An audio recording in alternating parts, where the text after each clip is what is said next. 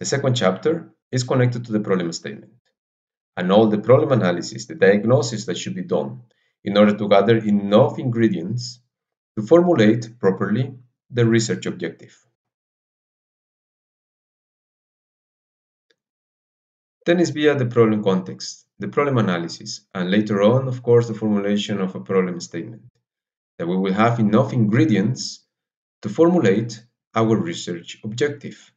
And this is indeed the topic for the second chapter in the series of lectures, and also it's the content that you will find in the second chapter of the textbook.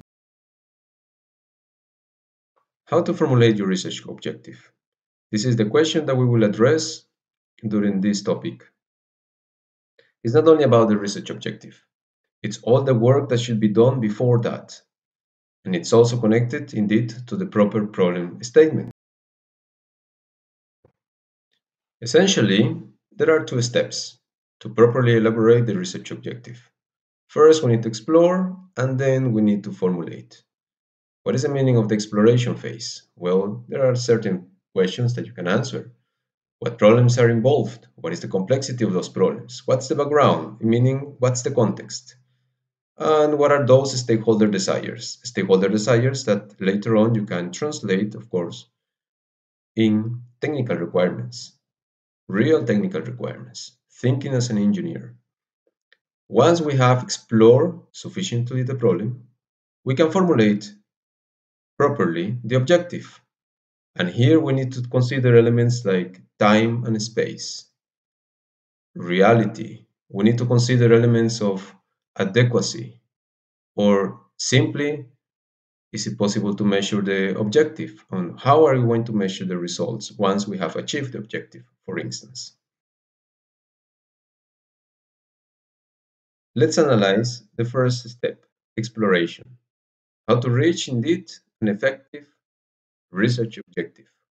An objective that is highly connected to the desires and the technical requirements of the system or artifact to be developed, or the fundamental question that needs to be answered. The exploration phase is the one that sets the problem context, and it highly depends on the type of research that you will perform, whether it's theory-oriented or practice-oriented. Just recall that for both types of research, still you need to do an extensive literature research. For the theory-oriented, there are going to be subjects of discussion. You will look for potential solutions. For the practice-oriented, well, you will have a practical situation, a problematic situation, where you will, and you can make use of course, of a technique, the why what, the 5 whys, the 5 questions, the Ishikawa diagram, the stakeholder analysis, and we will explore some of those techniques here during these lectures. During the exploration phase, we see how people fail to find effective solutions, or we see how people fail to answer fundamental questions in the theory-oriented research aspect, for instance. Now, there could be different causes for this, not being methodological, or lack of commitment, or misinterpretation of the problem statement because there was no proper diagnosis. There is lack of knowledge from the researcher. So it means that probably some additional information should be acquired, some additional knowledge before starting the project.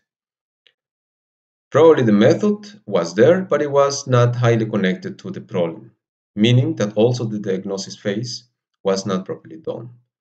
And the information is insufficient, the information is inaccurate, and indeed there is no sort of analytical thinking. These are some of the causes of not finding properly a solution to a very specific problem.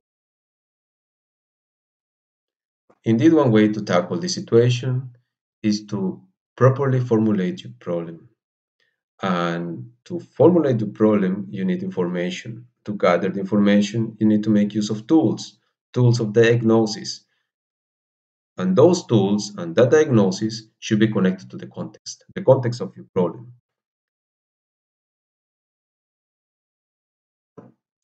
The capitulation of the exploration phase is a proper problem statement. A problem statement that is connected to the context. It's precisely described in 1 or 2 paragraphs. and it has the purpose to focus the attention not only of the problem owner, but also of the one executing the research, the individual or the team. When you have ill-defined problems, means that you haven't gathered all the elements from the problem context.